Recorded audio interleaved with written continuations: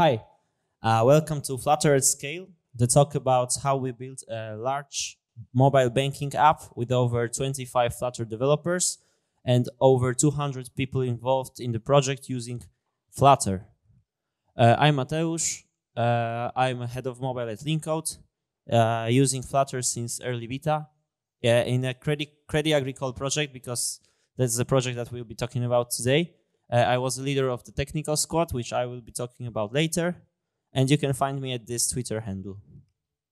And hello everyone, I'm Albert. I'm a Flutter developer since its very first public release. In the Credit Agricole project, I worked for almost 2 years as a developer leader for the overall design squad. And yeah, you can also find me on Twitter. Okay, so first let's set some terms, just to be clear. So what it means for a project to be small. For us, let's say approximately, a small project is, for example, a project that you can do for 2 months with 2 developers. And what's special about this class of projects is that you know almost every piece of code in the code base, and you got similar business knowledge to your colleagues. And probably there's a big chance that a backend developer also sits by your side and you can communicate with them in the real world. Yes, so what it means for us, for project to be large, there's code that you have never seen. This is one of, I think, the most special things about large projects, that there's a code that you have never seen and probably you will never see. Because, for example, you work on loans, but you don't know anything about loyalty club or transfers, because there are 2 different business domains. You are in 2 different teams than your colleague, and you just never, you have never seen this code. So there's hundreds of people involved, and each of them works in a whole different way. So let's tame it. But what was our project? Our project was over 200 people involved, not only from IT, I mean like the whole project, business people, external people, IT people, and so on.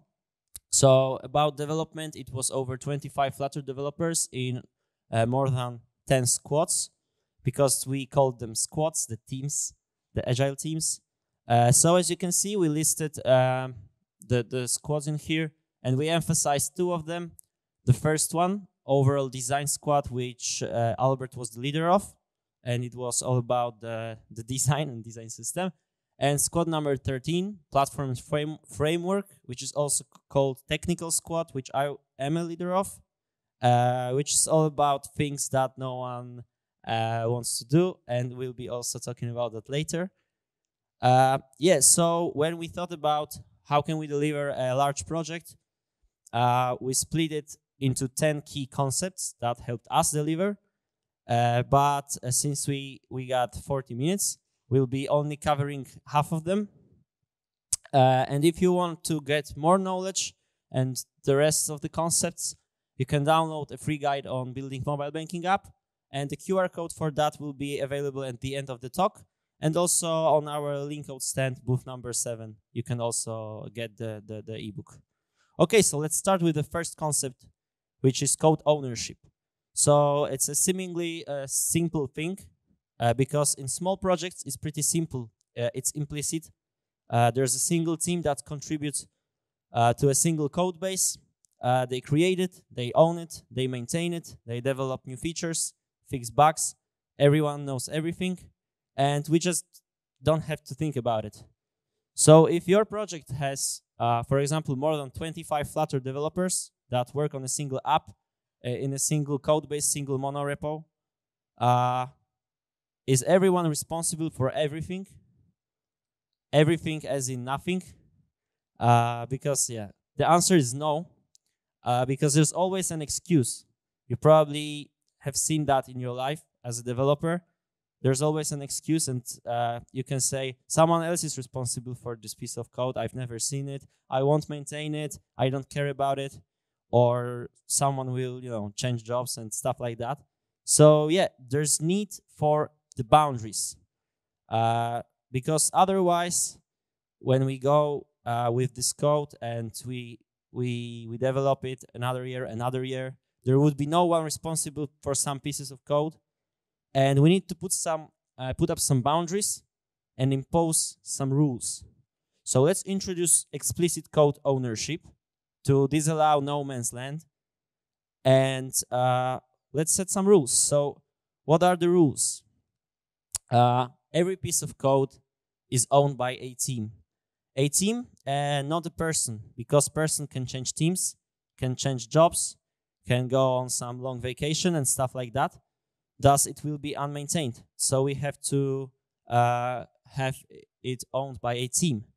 So the second one is that the team takes full responsibility of the code. And what it means is that they will maintain it, they will develop new features in there, they will fix bugs there, but the most important thing is that they will decide if they allow or disallow any new code from outside. Because we still want to be as agile as possible and quick and smart in our job. And if, for example, you have a dependency on some other team and you know that it's blocking you and you know that it's just a change of one line of code and you want to do it yourself, because why not? We still want to be able to do that and allow it, right? Because why asking someone to do this change and tell them what line of code and how they should change it? The issue is that just when you create this pull request or merge request, the squad that owns this piece of code, they just have to allow or disallow it, right? You need their approval. This is the most important part, because they are responsible for this piece of code. And the third rule is that there are no exceptions to those rules, because still, otherwise, it won't work. Okay, so we have rules, but how to define the boundaries? So let's get back to the where to put up the boundaries so that this is this piece of code for this team. So for us, local packages was enough. So just each Dart package has exactly one explicit code owner that we have in our docs. But you could say there's always something in common, like formatters, utility packages, stuff like that. And it's true, but they still need to be owned by a team because we got no exceptions, right? So here comes the technical squad, which I'm a part of. And this is the team that does and maintains things that no one other wants to. And this is really convenient to have one squad like that in your large project. So a summary of that part is that someone has to be responsible for every piece of code.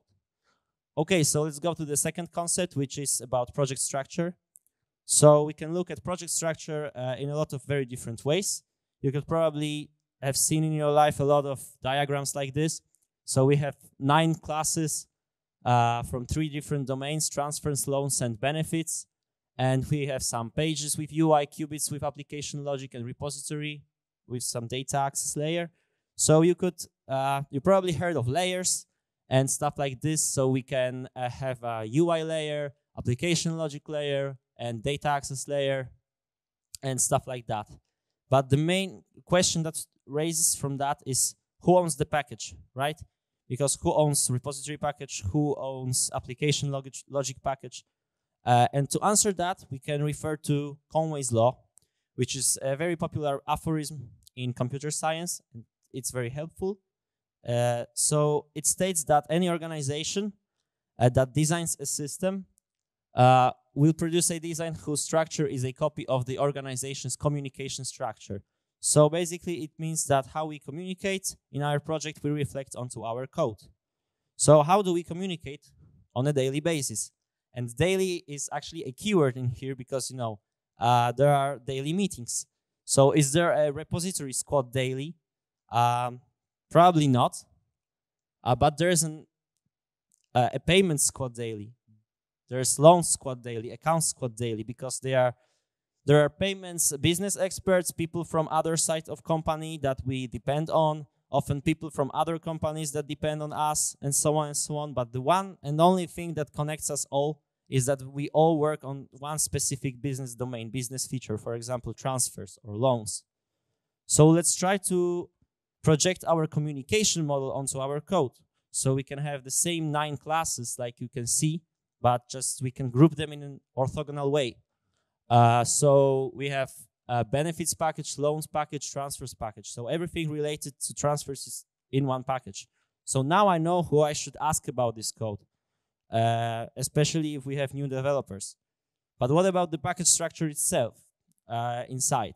So we can actually go recursively with this idea, and we can just go with feature-oriented structure so that any code that's related to some feature sits in one directory. So for example, we have some lending package that's about loans, and we have some agreement for the loan.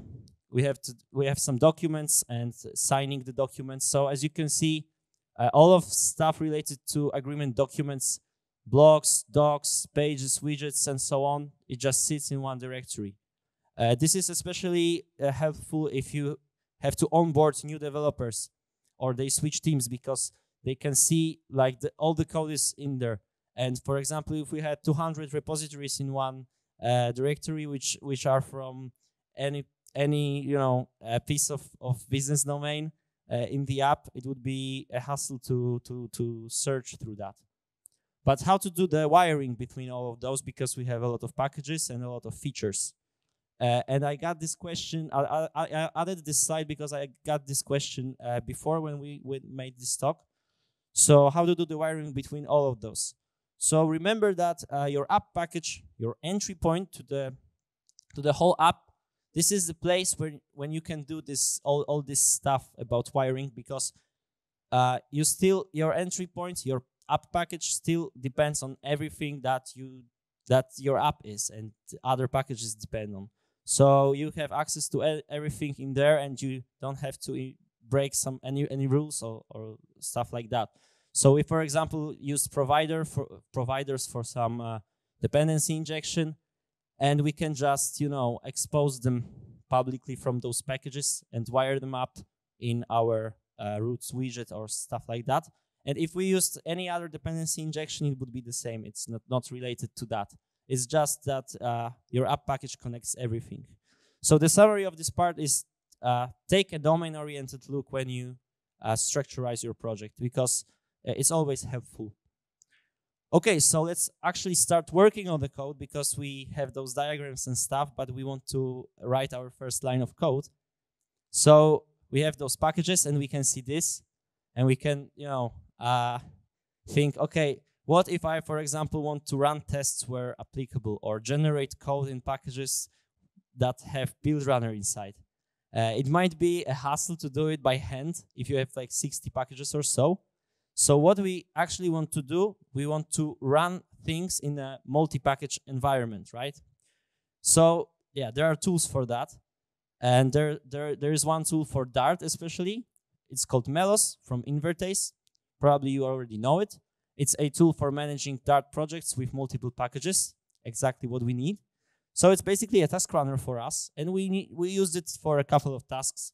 For example, reconciliation of package versions, so that we have the same package versions across all 60 packages, running tests where applicable, generating some code, and so on. So this is pretty simple. In large project, you just need a task runner, period. And one more thing about this kind of stuff, use one linter package in your project. You'll thank us later. Because if you use one lint package and you just include the rules from that lint package anywhere, it's much easier to refactor that later, because lints are something that change over time and constantly change over time, and it's normal because new Flutter versions come out and Dart versions come out. Some lints got deprecated, some new come up. So we have those weekly meetings with all Flutter developers when we can discuss about what lints we want to enable, disable. So it's much easier to do that in one file. Okay, so let's go to another topic that's very needed in enterprise. And if you worked with enterprise clients, you probably know that they will ask about, what about end-to-end integration testing? It's a requirement for us. Yes, so we tried to use Appium Flutter driver, because in case of our client, there was already knowledge about Appium stack in the bank. So we tried to integrate with the Flutter app, because normally Appium drivers are for native apps. And to be honest, it was pretty unstable for us. We had a lot of issues where we had to fork some Flutter test, Appium Flutter driver, we forked that also. And we had a lot of issues because it didn't work like it works with Flutter test behavior. Like normally in your widget test, you would expect another behavior. Or for example, it's a black box solution, so we had to type weekly typed strings anywhere. So it's easy to make mistakes. And also we couldn't, for example, find first widget or stuff like that. So QA engineers were telling us that there are a lot of things that they can't do. We had to fork the Appium Flutter driver to augment those methods for them. Then we had to fork Flutter test to change some behaviors because they said that it should be some other behavior because they are used to it from other framework and so on and so on. And after those experiences, we decided to create our own end-to-end UI integration testing framework for Flutter, which is called Patrol. Maybe you know of it because we had a talk about it yesterday. So if you want to know more about Patrol and why it's enterprise-ready solution, you can check out a LeanCode stand, booth number 7, for more information. Also, we got a contest, the puzzle to solve, and if you solve a puzzle using Patrol, you will get a reward. Yeah. Yeah, the project of this scale, having a design system is really a must because you need consistency throughout all of your different screens, throughout all of your different components, and the reusability between them. So just to remind you, we've been working with over 10 squads, with over 10 teams that were writing Flutter, and except for those two, for the overall design and the platform framework one, all of those developers were creating some business values. They were creating screens, pages in Flutter that were utilizing all those components, and there were a really big amount of them because we had more than 350 components created for our design system, both from the really small ones that were used in only some places to very complex ones like scaffold alternatives and stuff like this. And each of them had their own dedicated story in the storybook. So a question may arise: what do we actually need? What do we actually need to do to have a good design system that provides value to all of those squads, that is convenient for all the developers in your project to use? So let's start with the basic concept that you need to establish at first, and this is tokens. And let's talk about a design side of work for a moment. So what are tokens? Tokens are basically something like variables in our code, or maybe even constant. This is basically something defined, something like a typography. So your font size, font style, all of this stuff that's used throughout all of the different places in your application, in your project, in your mockups, in Figma or in whatever tool you use. So once you have all of those tokens, you use only those tokens in those designs. So this button uses this headline 5 in this example, and not some hard-coded values that define all the font features. And it's similar to in the case of a color. We also have all the color tokens defined, and those color tokens are used in our components.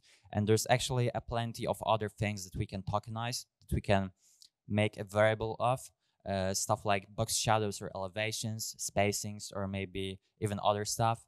Figma recently had a massive update, and they allowed us to tokenize much more things like those spacings, but also your designers could even use the Token Studio, which is a really massive plugin that introduces a vast amount of options to tokenize stuff. So we have those tokens in our design, so that designers shouldn't create anything illegal, let's say, using some stuff that they weren't supposed to do. We also need to express those tokens in the code to prevent using the same illegal stuff, hard-coded values throughout our code. And let's start with the typography, which is basic, the easiest example. How we actually approach the problem is we simply extended the base Flutter class, the text style, and created our own. The CA is a prefix for Credia Agricole. It's just to differentiate visually all of the different classes that are ours from the Flutter ones. And the One very important thing that you can see in this code snippet is the private constructor. It could be private, it could be annotation, internal, whatever you like more. And because of this private constructor, only your package, or rather your library, is allowed to create instances of such CA text styles. So you could create somewhere next to it a container for all of the tokens, for all of the typography that the designers created, and that is should be used by the developers and not just some hard-coded values that a developer thought would be the best because of reasons. And thanks to this, all of our components can utilize this type. So we don't accept just a regular text style anywhere that the developers can pass whatever value they like, but the CA text style, which they can only use using the CA text styles headline 5 for this button, for example. Yeah, and it would be very similar in other cases, like the spacings, box shadows, maybe some other types, because it doesn't really depend on any other thing. But there's also the case of colors. And colors, usually our applications have a few themes, a few color schemes, a few color palettes. We can have a light and dark color palette, maybe a high contrast one if we are creating an application for government or someone that has the accessibility requirements much higher than usually, or maybe you are personalizing the experience for your user, where certain types of accounts maybe have slightly different color palette. And the story here starts similar. We also have custom class for this, like for the CA text style with the private or internal constructor. We define the holder containers for all of those tokens, for all of those values. So we have the color scheme data, similar to what we have in Flutter, and the color schemes themselves, light one, dark one, probably other ones. In the Credit Agricole, we actually also had the light and dark, and also a company light and company dark, which were for the not individual but company users. So they will see that the application is in the business context. Yeah, so we have all of those color tokens, and we need to somehow pass them to widgets. And we, of course, use the inherited widget, like one of the most basic things in the Flutter world. We simply pass this color scheme, this light or dark color scheme. This inherited widget is above the whole application, above the material app or widgets app, so that all of the widgets can simply go get this value from the inherited widget, which is actually provided in some wrapping widget that we, this is the place where we decide what kind of scheme we actually want to display. And because it's above the material app, we don't have access to the theme of context, brightness, or anything like that. So we need to rely on something a little bit more low level, like the platform dispatcher brightness from the widget binding. And using this, we simply decide whether we want a light or dark theme.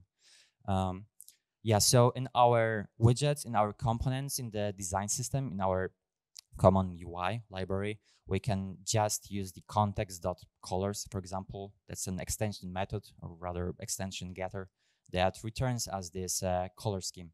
So it's very easy and very convenient for the developers to use. And I can already give you some tips regarding this stuff.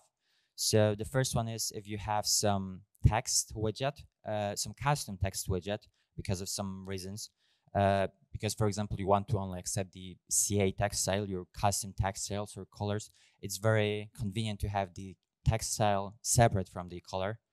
So developers don't need to deal with the copy width, and you don't need to override it. And it's simply much easier because the style and color, at least in all of our experiences, weren't really that much connected.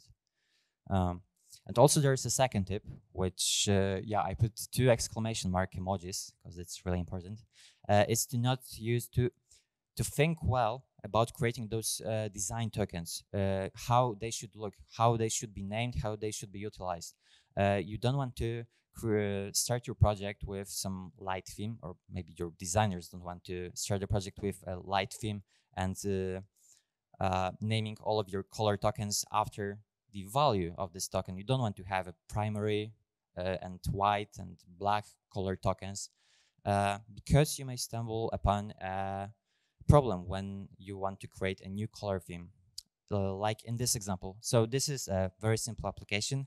It uses a color scheme that only has 3 colors, the primary, white, and dark. And well, everything looks good.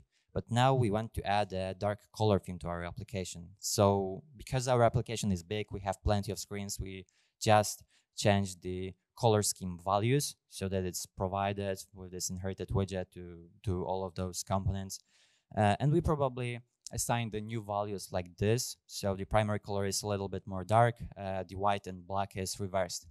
And this results in something like this, which is of course problematic. The black and white still are contrasting with each other, but the color of the text in the up bar is not, because the primary and white color, they weren't meant to contrast with each other. They weren't related to each other as a design token, as a color token. Those were just some color values. So if we would follow the example of the color scheme in Flutter/material, and to use color tokens that express this relation. So we have a primary color and on primary that always contrasts with the primary, and similar with other ones like the surface and on surface. Then when we create a dark color theme, we can also take care of this contrast, and our application looks, well, readable, and it looks exactly as it should.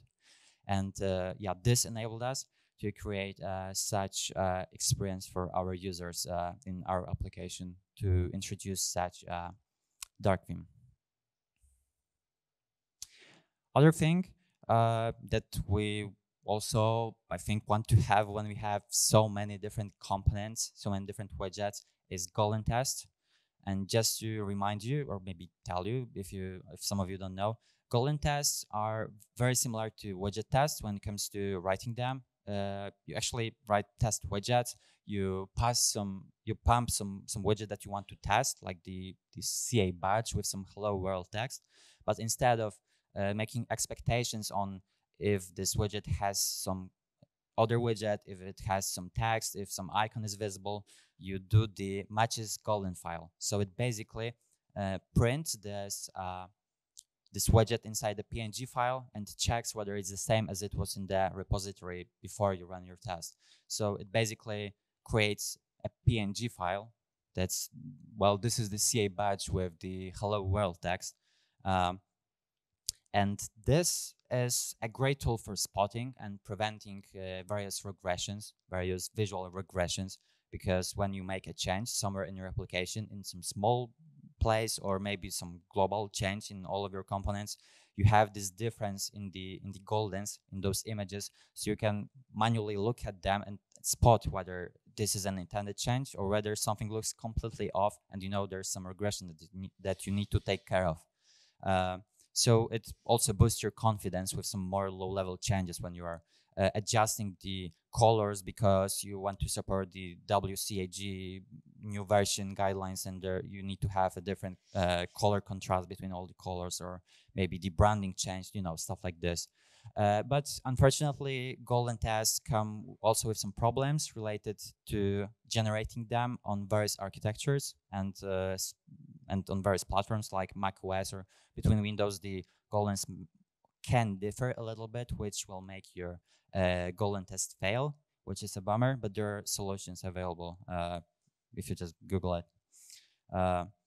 Yeah, so when we check out our goldens inside the repository, we can also have such beautiful slices previews in our GitHub, or whatever we use, so that all of our code reviewers can see what actually changed, or maybe what did we create and well approve based on that, and not only on the raw code. There are a few packages that may be helpful in writing golden tests. The golden toolkit, which helps you create different matrices of devices that maybe you want to have a golden for light theme, dark theme, for different text scales, for maybe for the accessibility feature when you have a bold text everywhere, and Alchemist, which helps you a little bit with this differences in platforms back. So using this golden toolkit, I created a matrix of 2 devices, so to say, the light theme and dark theme, and now all of my Golands are produced twice in those two themes.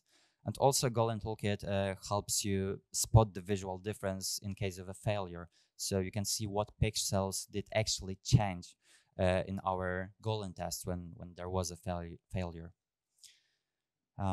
Other thing that we also utilize in our common UI, in our overall design squad, was Storybook.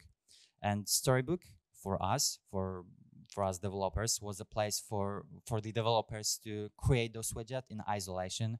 So it's not inside the application. We don't need to click through various screens or to sign in, whatever. There are no surroundings that may distract us or may impose some constraints. So that we focus only on this particular component that we have in Figma, also in isolation. It's also a place for other developers, because if those people from other squads want to create a screen, maybe they want to first look what widgets it's using and play with it in the storybook to see how it looks, how it behaves, whether it's really what they need to use. This is also a convenient place for showing the increments on sprint reviews. Our storybook was in Flutter, so we could simply do Flutter build web and host it somewhere, and then open the different widgets in different cards in Chrome, whatever. And it's also a place for designers or really any stakeholder that is interested in how the component looks, behaves, whether it's correct, whether it's as it's supposed to be. And this is how our storybook looked like. This is a storybook_Flutter package that was a long time ago, like 2 years ago, that when it was created, it was heavily modified to accommodate all of our needs. On the left side, we have a catalog of all of the widgets in some tree hierarchy with a search. On the right, we have the knobs with all of the with all possible properties for the component, all of the different values. We can also switch the theme in which the component is displayed, and on the main part is obviously the component itself. And this is in this example, you see some button, a very simple, you could say, widget, but it is also very helpful to much more complex widgets, components. So what you see right now, this CA scaffold panel over, very fancy name, is probably the most complex widget inside the whole project. And widget book, or rather storybook, was a great place to test whether all the scrolling behaviors, all the showing and hiding the different parts was working correctly. And if I were today to recommend you how to create such a storybook, I would tell you to go with widget book. You maybe even met widget book guys here at the conference. Their open source solution has all the features that we needed to create customly out of the box, which is really nice. And if your team also needs some additional collaboration features or some Figma integration, they also have a cloud solution. Yeah, and this was all regarding our presentation, but it was certainly not everything when it comes to the broad topic of having a Flutter at scale. So if you have any questions, if you want to learn more, be sure to read our ebook on the topic. We're also available at our stand, at our booth at LeanCode at number 07. And yeah, this is the place for your questions now. Please make sure to go to the microphone to ask them. That's it.